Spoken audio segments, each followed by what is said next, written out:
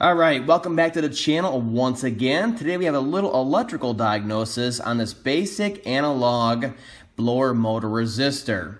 Now this is a really basic, reliable, cheap design that Ford used for many years, many decades actually, in their vehicles because it just worked.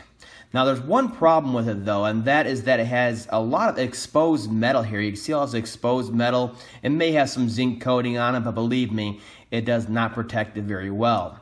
This thing gets bolted into the HVAC case so the blower motor air can pass over it and keep it nice and cool and reliable. The problem with that is that there's a lot of condensation inside the HVAC case, a lot of humidity, a lot of different temperatures inside of there, and all of that water condensates, all those water vapors condensate on these metal parts, thereby corroding them. As you can see here, this right here is the same blower motor resistor, but it's about 14 years old. And you can see how the thing literally just falls apart after a while. Now the most common symptom associated with something like this where it just corrodes and starts breaking apart is that your blower motor will work but only on high.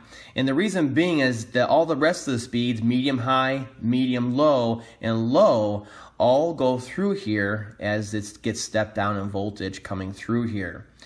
Now on the newer vehicles, they use a resistor card like this right here, and you can see it's coated to help prevent that.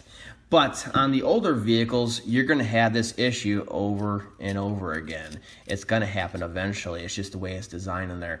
Now, it does take a while, but since these are so common, they were used for so many years, there's a lot of these failures out there. So today we're going to go through and show you how this works inside of here. We're going to go through each one of these components on here.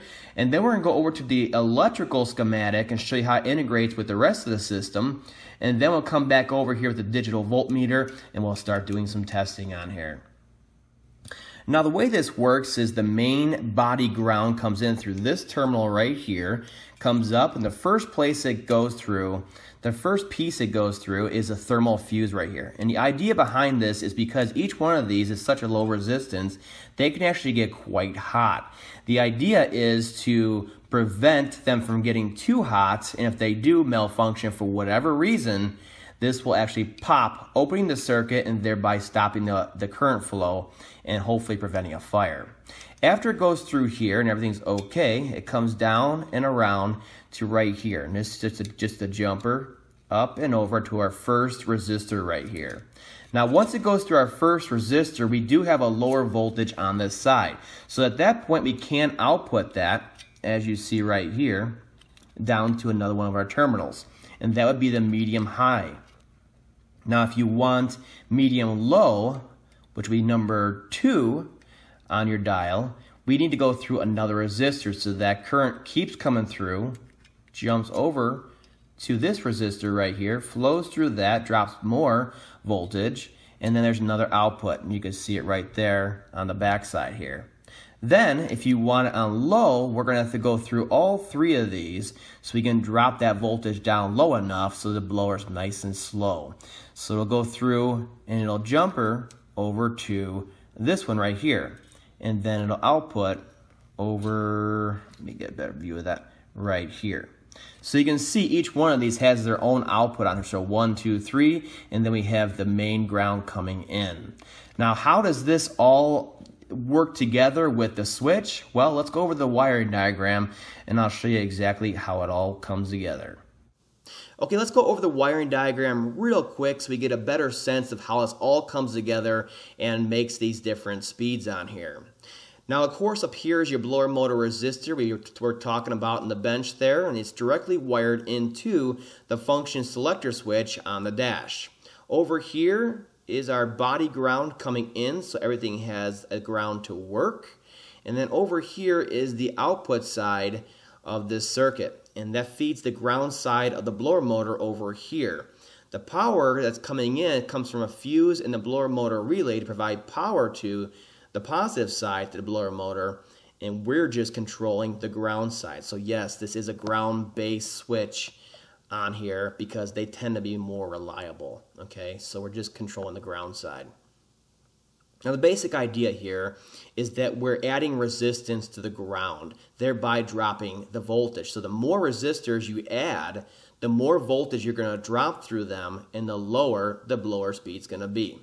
So we're going to go through all of these circuits on here from low to high, and you'll get a better understanding of how this works. And this is pretty much how all the systems are on the Ford vehicles that have manual climate control. So let's start off on low, which is number 8 right here. You can see it right here, number 8. And you can see inside the function selector switch, it goes nowhere. And the reason being is it wants the ground that's going output on this side to the blower motor to go through all these different resistors in here.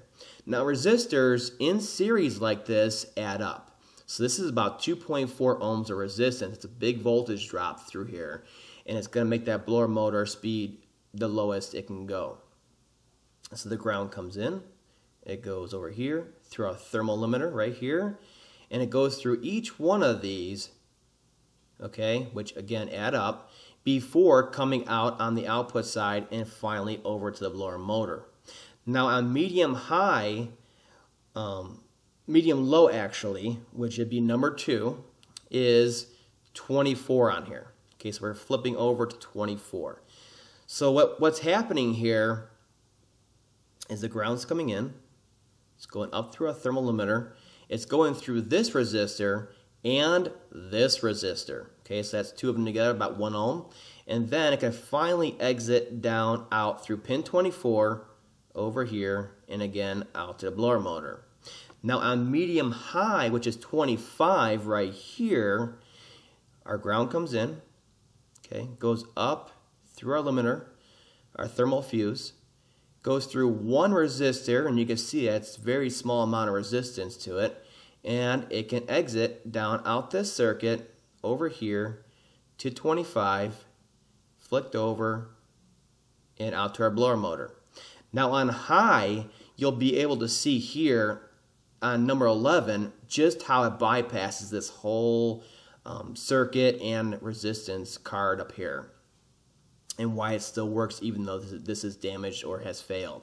Okay, so on high, the ground comes in, goes over, and it back feeds over through to this function selector switch on pin 11. So when you flick it over to high, you're selecting number 11 on here. So we're going to jump through to here, go up and over, and we're going to give that perfect ground to the blower motor. It's going to go as fast as it can based on the incoming voltage. Now you're probably wondering, isn't the ground coming in through here and still going through here? Well, yes it is, but guess what? Current is going to take the path of least resistance, which of course is this ground circuit right here. So it's going to go right on through, and it's going to provide that perfect ground and totally ignore all the resistance in this circuit. It's kind of the same idea. If you had a problem in this circuit and then you overlaid a wire to the same output side, your component that you had a failure on is going to work just fine now, no matter how bad the wiring is in this circuit, because you're providing that perfect ground to it. Okay? So that's basically how it works. Let's go over to the component and we'll show you how to test it on the bench. Now the way you diagnose one of these is actually quite simple. You don't need no wiring diagram. You just look in the back side here, and the first thing we're going to do is find the input side. Remember, it's going to be on the one side of the thermal fuse that is not attached to a resistor. So this side is a resistor, and this side goes right to one of our pins right there on the bottom side. Remember, this is our protection device. Everything has to pass through here, so that's going to be our ground coming in. So we can go ahead and just put one multimeter lead on there. We're going to have our multimeter set on ohms, of course, and then we're simply going to go around to the rest of the pins on here, and we're going to touch them to make sure they have continuity. Okay, so we're going to get this out of the way. Go to that one right there. 1.1, 1.0. Okay, so we have continuity there through one of the resistors. This one right here shows we have continuity through all three of them because it is such a high ohm rating. And then this one right here shows we have resistance through the first one on there. Now what this does show is that each one of those resistors inside of there is okay, that the circuitry through to the thermal fuse is okay, and it also shows how each one of these, the resistance is achieved, and the voltage drop, and of course your blower speed drops based on each one of these resistance values in here. So on the first one here, you have 1 ohm. That was our middle or medium low speed. This right here was our lowest reading, so that would be the medium high speed, because that's the lowest voltage drop. And then this one right here, 2.4, would be the biggest voltage drop, so that would be our low setting on there. Now, what I like to do, that's a good test right there. I like to go ahead, same thing in the back side here though. Test thermal fuse. Boom, you know right away. And then the same thing going through here. You can literally clip onto here, and you can clip onto this side of the resistor right here, okay? And we're getting that same reading, just in the back side here. And then we're going through, let's go through another resistor. Let me go touch this right here, 1.0. So that's 2 resistors equal 1.0, because in series, resistors add up their value on there. Now we're going to go through a third resistor. You can see it right here. This can be our low output, 2.4, 2.5. So you can see how it works by going through all these different resistors on here. And that's the idea, to make sure everything has continuity through here. And if so, then the blower speeds should work.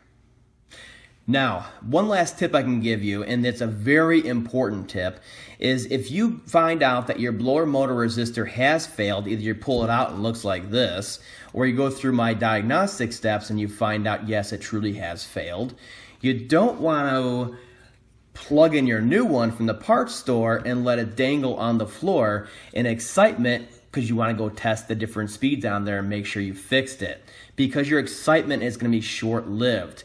These are designed to be bolted into the HVAC case, and all that air from the blower motor passing over them to keep these coils cool.